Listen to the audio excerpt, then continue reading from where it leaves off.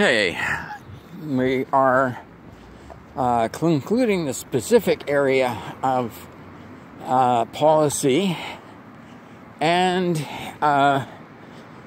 also segueing into risk management, which is a vitally important part of this whole process.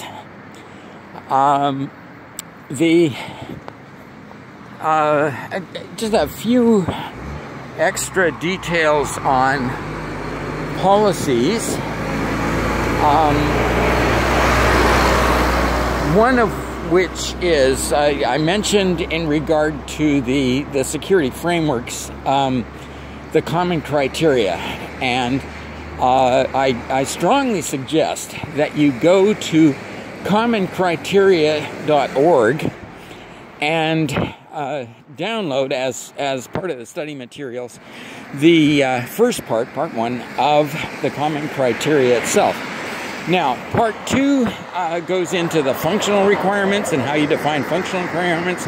Part 3 goes into assurance requirements and how you define assurance requirements. And while those are important,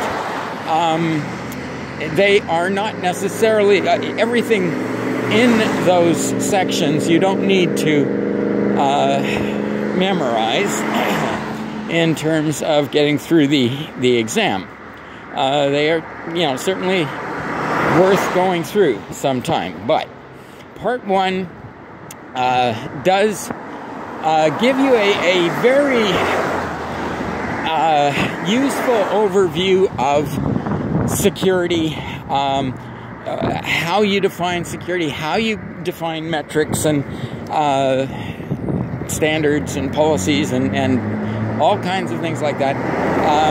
It's a useful thing, and particularly there is a diagram in there, somewhat buried, that is particularly useful in defining threats and risks and threat agents and vulnerabilities and assets that everybody keeps forgetting, in a diagram as to how they are related to each other.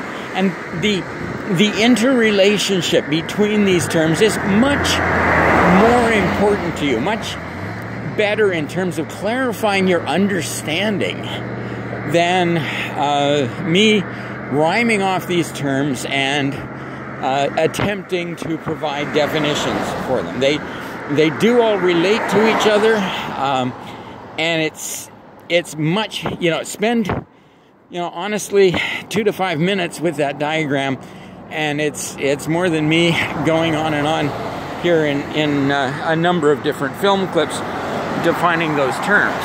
So that is highly recommended. Anyway, a few other points here.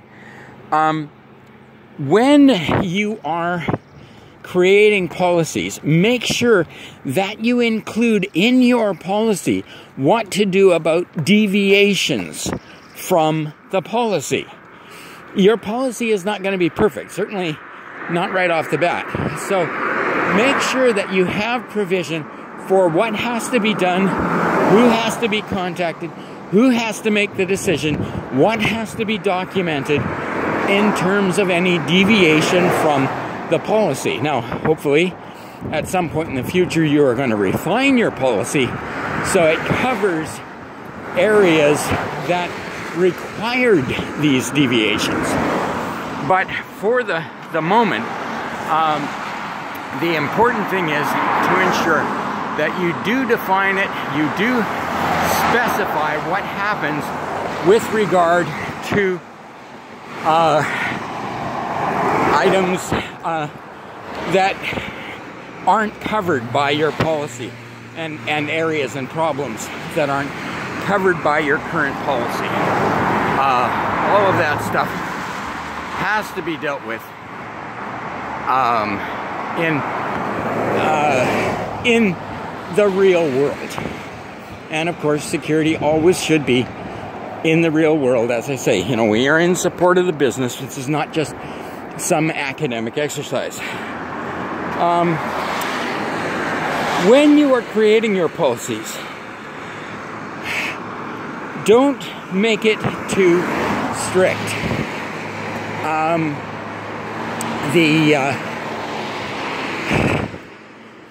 If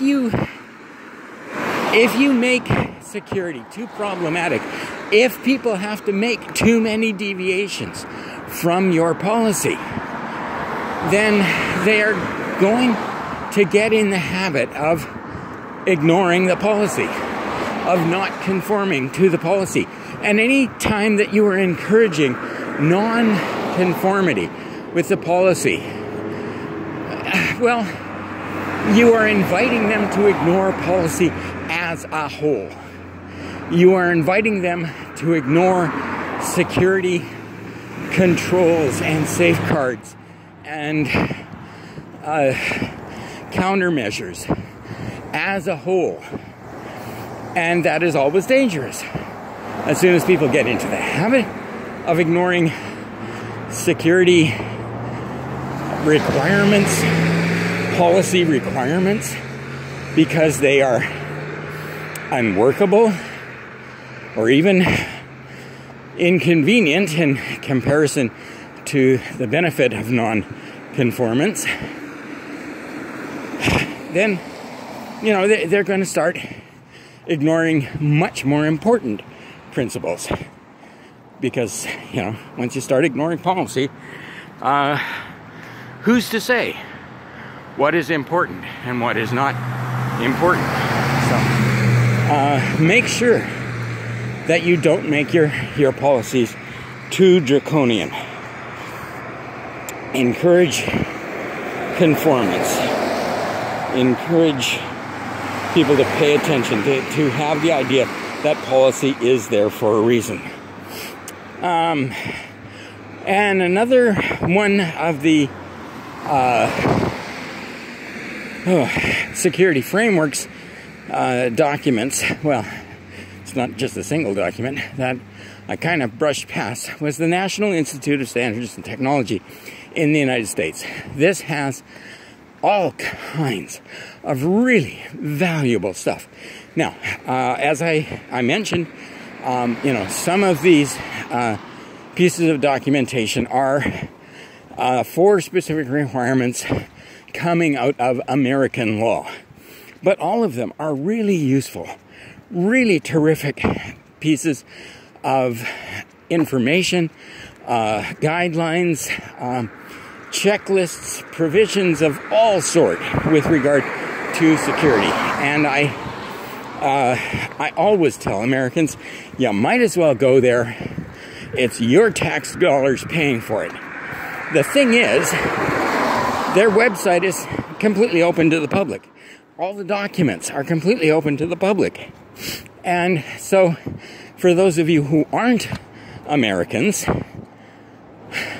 it's free for you to download this stuff, and it's their tax dollars paying for it. You're not even paying for it. So, a valuable, very valuable resource. NIST, National Institute of Standards and Technology.